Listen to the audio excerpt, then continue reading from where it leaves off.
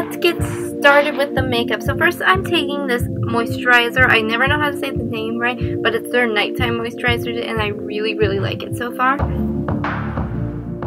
Next I am taking the Too Faced Hangover RX primer and this smells amazing. And then I'm also taking the Professional to fill in some of my pores like my nose, my chin, and my forehead. I just really think it helps minimize the look of my pores, which is nice because I have large pores. Next, I am taking the Urban Decay All Nighter foundation, and this is in the color 2.0, I believe. And I'm putting that all over my face and blending it out with this e.l.f. blending brush, I think it's called.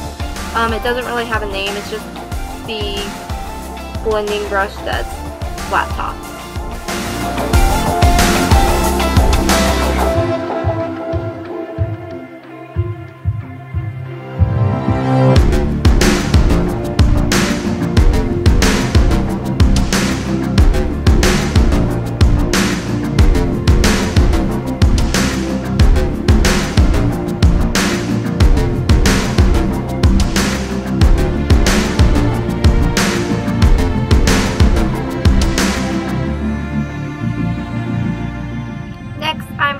Underneath my eyes to cover up my dark circles and blending that out with the Beauty Blender with the NYX Ultra HD Concealer in Fair.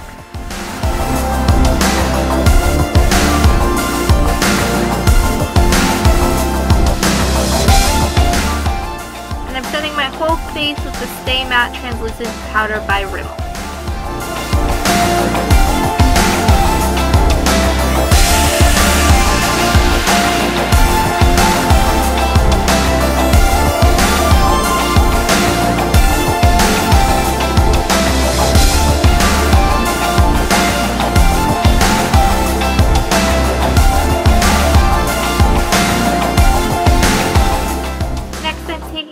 Two lightest shades in the Shade and Light palette by Kat Von D and contouring underneath my cheeks and bronzing up my whole face.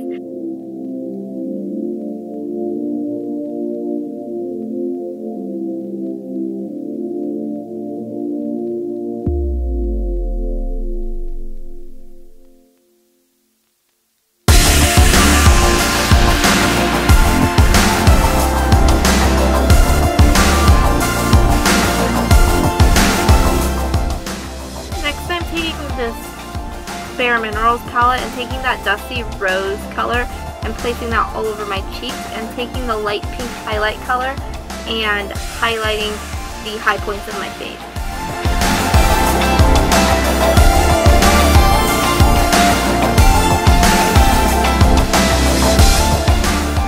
Now I'm taking my Too Faced Chocolate Bonbons palette in that light brown color and almond truffle and placing that into the crease just to have a nice blending color for all of our shadows.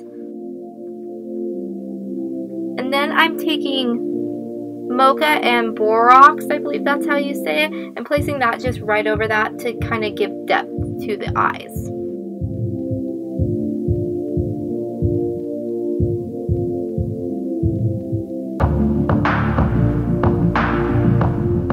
Now taking my favorite eyeshadow of all time is the NYX Dance the Tides and placing that right above the crease. I think it just gives a really nice warm look to the eyes.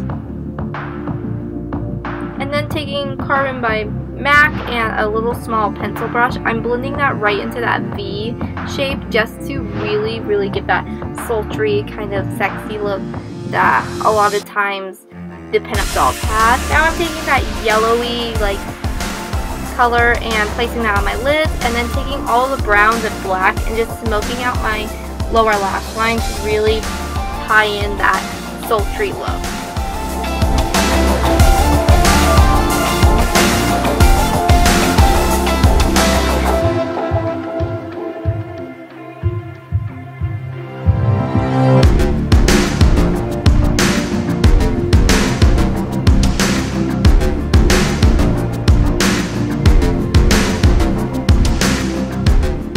Off camera, I did line my waterline and my upper lash line, and now I'm taking the CoverGirl Lash Blast, the original orange one, on my eyelashes. And now I'm taking Red Velvet Revlon Lip Butter onto my lips because I really wanted a rich color. And then I take the Revlon Color Stay in Candy Apple and just place that over it, and it gives a really nice, like, dark but still true red color with the gloss over it.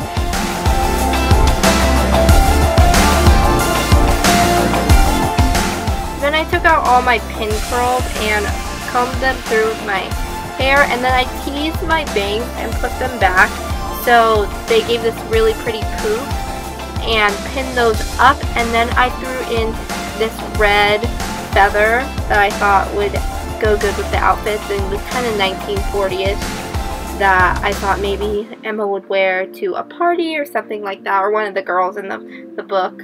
For my shoes, I'm wearing bow shoes that I got from Ross, which are really, really cute. I got them for 10 bucks. And then I also got the dress from Ross, and it has like a nude underlay over the black overlay, which was really, really cute. And then I just threw on some earrings, and I called it a day for the outfit. And that is the look. I hope you enjoyed my rendition of a 1940s peculiar child. And till next time, love.